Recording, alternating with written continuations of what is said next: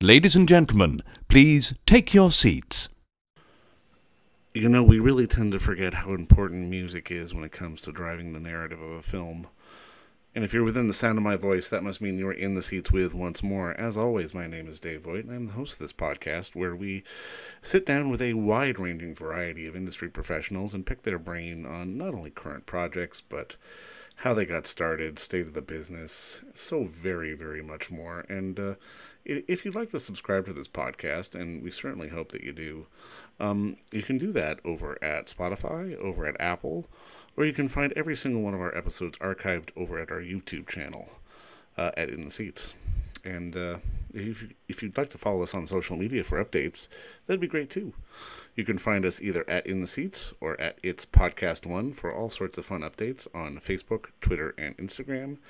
And finally, please don't forget to join us over at intheseats.ca for all the latest and greatest movie news, interviews, reviews, and all sorts of fun stuff under the sun as our crack team is working hard. I'm working hard for you and getting the joy of cinema out there in the world, which is what we're all about here at In the Seats. And that's much like some of our friends, because, you know, we love cinema and we love watching it at home, which is basically what we have to do right now. And if you find yourself at home and sort of in need of something that maybe isn't quite necessarily sort of on your favorite streaming choice, we'd recommend checking out our friends over at Bay Street Video if you live here in Toronto, over at 1172 Bay Street, Toronto, Ontario. They are open for curbside and mailing sales, so that you can get stuff mailed to you, or you can schedule a curbside pickup appointment. You can give them a call at 416-964-9088, or 416-964-9088, or email them at baystreetvideoto@gmail.com for anything you might need, be it a last-minute Christmas present or just something to watch over the holidays as we all try to stay as socially distant as humanly possible these days, which is such an important thing. But we would love it very much if you would give them a call if there's anything on DVD or Blu-ray that you might need to check out, because they've got a huge selection and I do highly recommend them. But now on to this guest.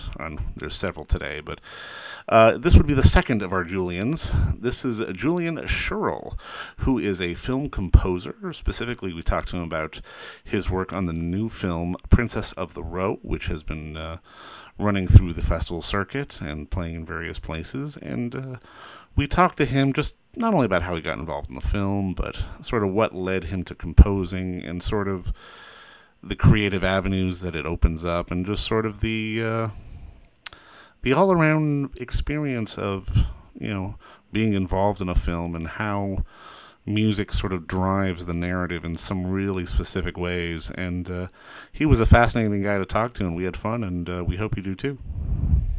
Now, I mean, obviously, I guess obviously, congratulations. I mean, it's a beautiful score, but I mean, I'm always kind of curious, because there is a common misconception that people who do, you know, composing work are involved in the creative process from the get-go. But I mean, I know it's always sort of varies from project to project. I mean, walk me through sort of when you got involved, particularly with this film, and just sort of how you sort of jumped into it all. Right.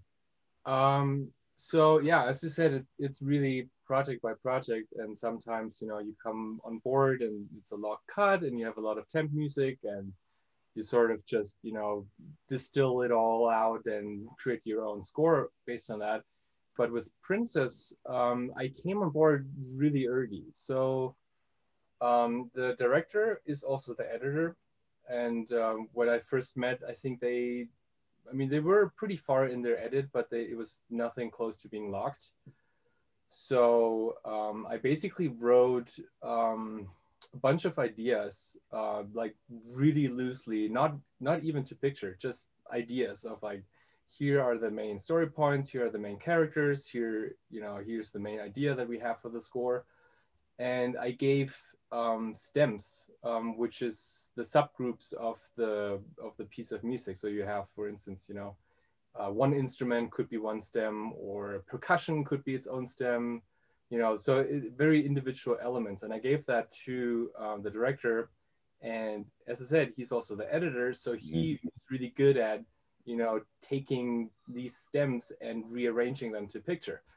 So it is a really long and awful process because it's extremely time consuming, because you just go through so many different things, and like 50-60% of what you write might not even end up in the movie. So it was a pretty nice experiment, and we didn't have any restraints in terms of timeline. So it was not like a hard delivery date. It was more like, should we do festival run this year or just push it another year? And everyone was, like, let's just focus on doing something cool that everyone enjoys doing. So we had a really long timeline.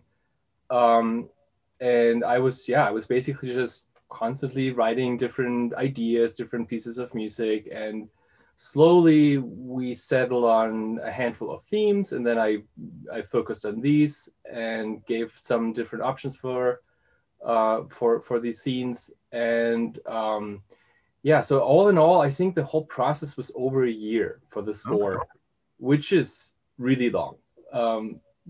So usually, a month, 2 months is usually like the range that you have time to write a score. And in this case, especially because we did create everything from scratch, all the instruments I built from scratch. I sampled all the instruments. It was really, really time consuming. And then, once that phase was done and I sent him all the stems and he arranged it, sometimes he took a stem from one cue and combined it with a completely different cue. So, it's a really cool collaboration in the sense that, I was not only replacing temp music, I was really able to embed, the music as a part of the story and a part of the characters, and had both, the edit and the score basically develop at the same time. So it was, as I said, every project is different, and for this one, it sort of offered that, very very cool opportunity to have that type of collaboration. One, I mean, I would imagine, especially when it comes down to composing music, you would have to be sort of very flexible to the situation. I mean, I'm always kind of curious how that sort of alters the creative process. I mean, I imagine in your line of work, you've got to be sort of working 24/7, 365 in case you get a phone call of going, I need something in 2 weeks. What do you have? Yeah. I mean, it's, you have to be very flexible. But that's also kind of going hand in hand with, how my brain works and how my general workflow is. I'm not, composing for me is not a job. It's who I am and what I am. Once I'm on a project, like my whole head is really in that project. So it doesn't feel like work nor intrusive if the director email or calls me at like 8 in the evening. It's like, hey, I have this idea. In the same way I can call him and like, I don't know, 10 in the evening. It's like, hey, I have another idea. Let's try this. So it's not it. If you would see it as as a job, then I don't know, you don't I don't think you can free up that type of energy and resources for such a long time if you see it as a job. This specific project was also, everyone who was involved just poured so much energy and love into it that it's very easy to also get on that train of like this really, let's try something cool and different, and like just follow that type of energy that this project had.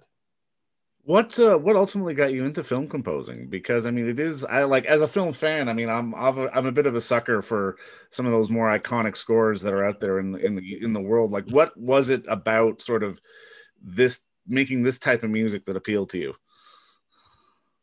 So I've been doing music since I can think. And I remember a specific moment. I think it was like 10 years old. Around that time, I saw The Fifth Element. Okay. And Eric Serra wrote the music for that. And I remember I saw it and I listened to the music, and it was just so different than anything that I ever heard. That I did a USB flash drive, and I came to my piano teacher and was like, I want to do that type of music. And she's like, there's no piano in it. I can't teach you anything.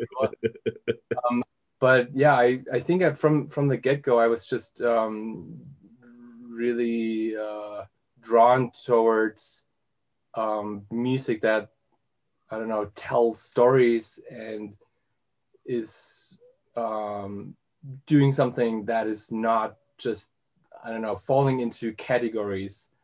Like if you become a classical composer, you have one style that basically that you have to, or sort of that you compose in. Similar to a musician, if you establish yourself as an artist, you sort of fall into a certain style, and you kind of follow that style, and you gain some popularity, and then you're kind of locked into that style. And with film music, you sort of reinvent yourself as a musician each time you sign on to a new project. Okay. So just the sheer variety of styles and genres that you can do is amazing, and I think that's the main reason why I slowly, I don't know, got closer to. I didn't really think about writing music in the beginning. I was more interested in sound design. Okay. It felt that a lot of the scores sort of just use a already learned repertoire of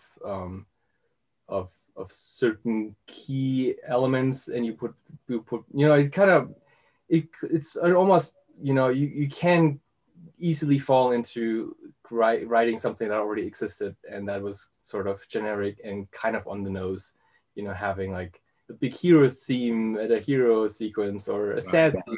That's really like emotion on, emotion off kind of button type of scoring. And with sound design, I felt like it's a more new territory that could be explored, and you could create emotions in a more subtle way than doing that with music. So that was, initially I was more into sound design, and then I slowly realized that you can apply the same mindset to music as well, and create scores that are more subtle and supportive, rather than dictating how you're supposed to feel in certain scenes.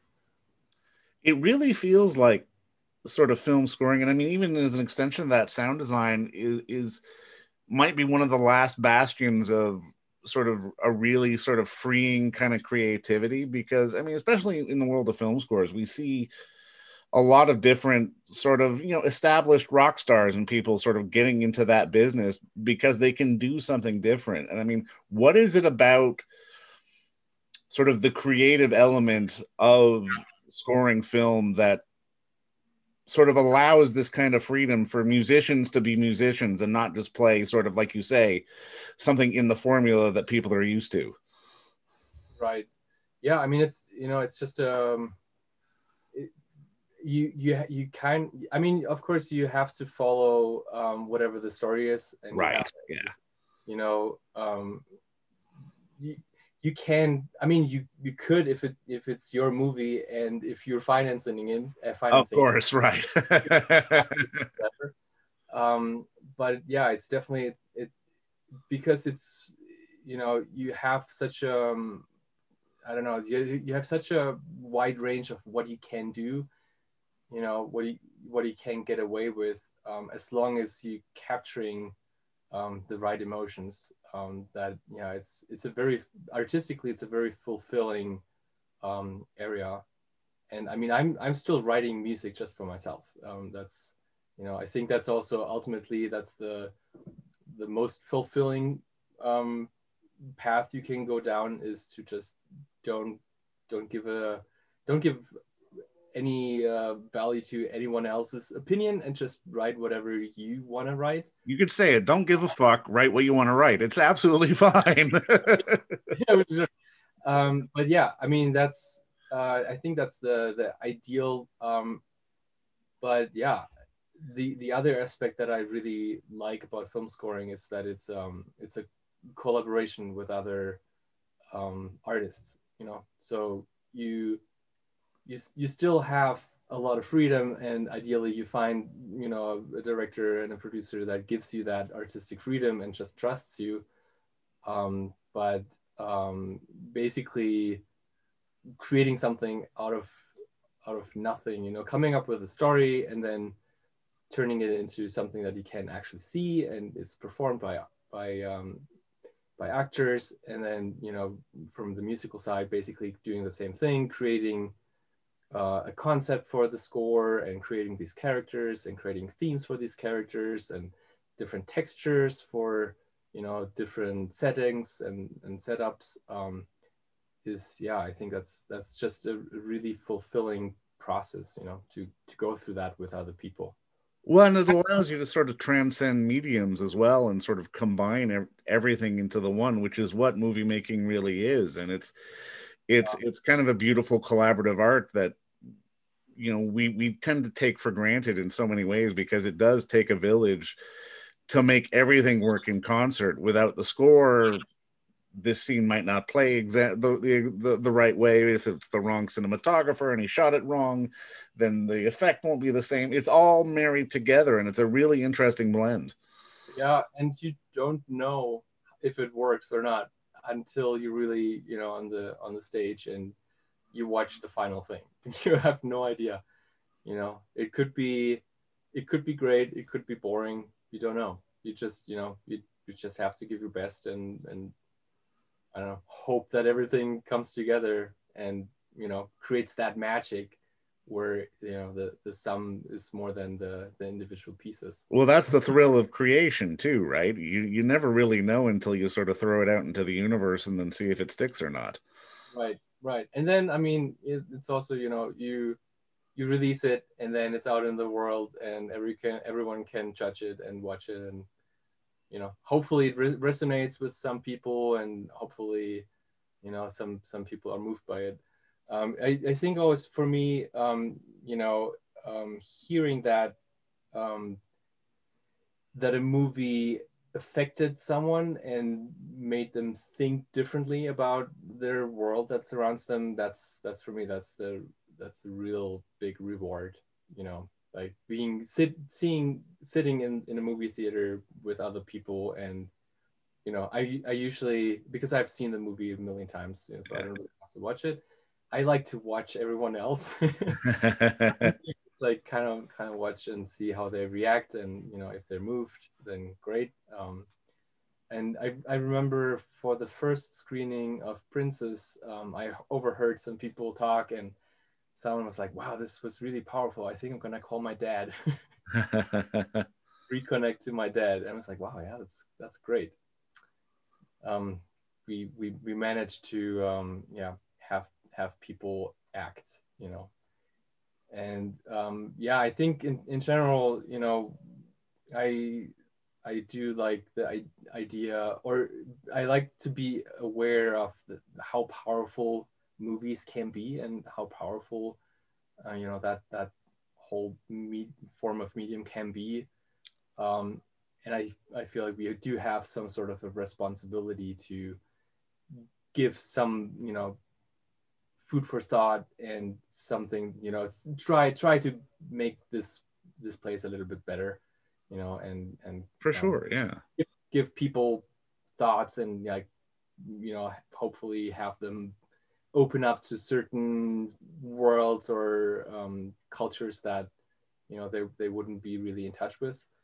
And, you know, I don't know if you ever been to Skid Row, but it is a really it's really depressing to see, you know, that it exists. And it's like, if you start talking to people, I mean, it's really heartbreaking to hear, the stories behind, and why people ended up there. No, for sure. It's one of those things that everything needs to be working together to really sort of get the power of the story across. And I'm just kind of curious from your perspective, because I love how you mentioned sound design before. And I'm kind of curious, how do you think scoring and sound design can push the medium of sort of visual storytelling that is filmmaking? Um, so I would say, sound, and specifically music. I mean, you use it to sell certain environments, of Mm, course, but it also sort of represents the soul of a movie. yeah, So of a good soundtrack, I should say. It really, if you read a book, you have, the thoughts of the character, you have the internal monologue that people have, you have different types of describing. You don't have that in movies. So in a way, to me, sound and music, um, brings back that layer um, of setting certain things that you experience visually in a context emotionally.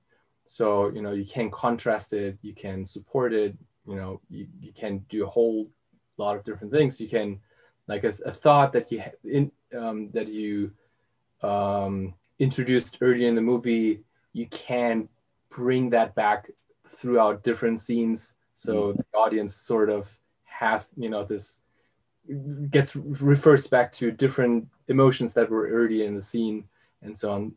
It's I should add, that's another thing that I am very interested in, and that I was always very interested in, is psychology. And I think that music, in a way, can tell a lot of the psychology behind the development of the characters. Um, so yeah, I mean, it's, as to say, it's 50% of the movie is the sound. for sure. For Not all. sure. Yeah. Now, and I mean, I'm always kind of curious because, especially with composing, and I mean, like you say, you have to just be writing music constantly and you have to be writing it for yourself. Can there be sort of like for you, sort of a dream project one day, or is it just a question of hoping that your right piece of music will match up with the right person making the right visuals at the right time? Um, yeah, I mean, I think it's hard to pinpoint down, a dream project. I think, for me, the definition of a dream project would be, it's creatively, um, uh, just, I don't know, inspiring. If I watch something, if I watch a scene or a cut or read a, screenplay, and I'm getting excited about it, that's already, that's pointing in a good direction. And then, yeah, I mean, just, having projects that I would watch myself and be excited about, if I would see it in a theater and come out like, wow, this is awesome. I think that's, it's not connected to budgets. I mean, obviously, if you have more budget, you have more freedom. Um, not creative freedom. I'm saying you have more freedom, in terms of, creating something that has a higher production value, because you can hire musicians, you can hire orchestra, you can have more time, you can shoot something that looks better, you have a better edit, and so on. So yeah, I think having, both creatively challenging and fulfilling aspect, and then also a story and, aesthetic that I would want to watch myself. I think that's that combination that would be kind of my dream project. Now, and I mean, this might be a silly question, but I mean, I'm just always curious about it because, especially from a public standpoint, the the concept of film scoring is being in these big rooms with orchestras and like all these people playing different instruments. I'm kind of curious for you, like what's sort of the most amount of different like sort of instruments and players you've used on a piece, and what's the least? Because I mean, it can kind of go both ways depending on sort of the scene, the moment, sort of the atmosphere that you're trying to create. Right. So I would say all of these different ways of scoring and tapping into these different type of resources, that's, you know, I would say that's all different tools. Yeah. And for each setup and feeling and, you know, how you want to make the audience feel, you know, if you want to be very intimate, or if you want to, you know, have like a very powerful, grand kind of feel. All this is, you know, it's kind of translating that into the way how how you approach the production and the arrangement and the instrumentation. And then of course also again budget, you know, hiring an orchestra, you know, is not cheap. Not cheap. Whereas if it's just me, it's cheaper. Right. So yeah, I you know, that's always something that I talk about very early on in the project, of like what kind of sound are we going after? And if, you know, if the producer or the director is like, yeah, I want this, you know, big orchestral feel to it, but I have no money for it, then I'm like, you know, you just you can't do that. Yeah, you can try to do like, you know, samples and stuff, but it's not gonna do that job. So, you know, if they want that feel, then of course, you know, we need to talk about budgeting that and, you know, hiring an orchestra. And yeah, my smallest projects is basically me. I mean, I am not, I don't really have the time to practice a lot of my, you know, back in the day when I studied, I had more time to practice. Definitely was better at playing more virtuous stuff. But now I still play guitar. I play piano. I have played piano for my whole life, and I do play a little bit cello. I'm really into synths, so, you know, that also helped having piano lessons. And so yeah, I can create a whole score by myself. I can, you know, I can do a little bit of textural strings, you know, so I can do it all. But it's a very specific feel, you know, and if it fits it, great. And the biggest one was the last project I did. We recorded orchestra. It was a 60-piece orchestra. It was very exciting. I think it's, again, you know, the more people you collaborate with, the cooler it is at the end, because you really, you know, you write something and you give it to other professionals and they perform it. So, you know, having musicians that, you know, practice their instrument their entire life, they're absolute great at it, better than I could ever be, because, you know, I just have one life. You know, I can only focus on so much.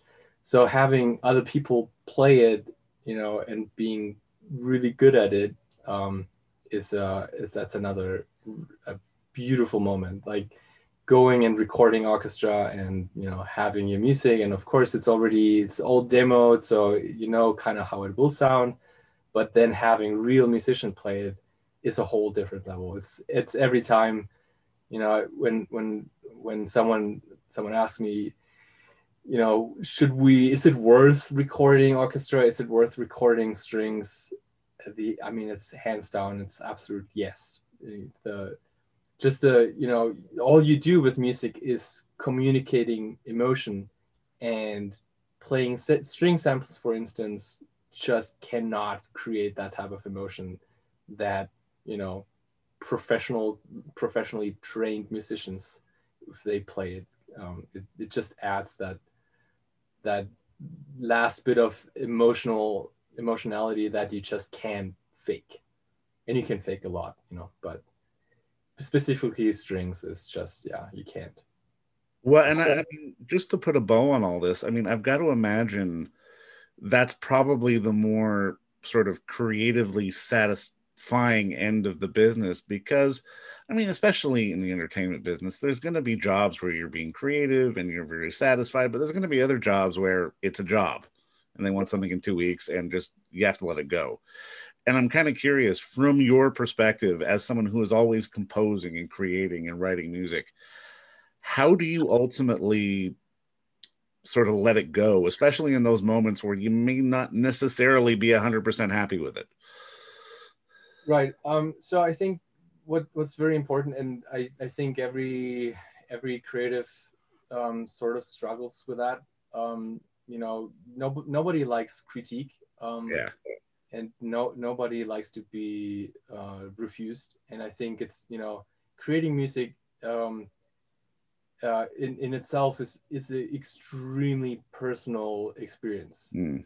You sit down with your instrument and you create something and it comes out of you. It's, for me, I kind of empty myself completely and then something comes through Right. me. It's a really, really personal process. But that being said, that's not why you get hired. You get hired because um, whoever brings you onto this project believes that you can execute something that will suit their vision. Yeah.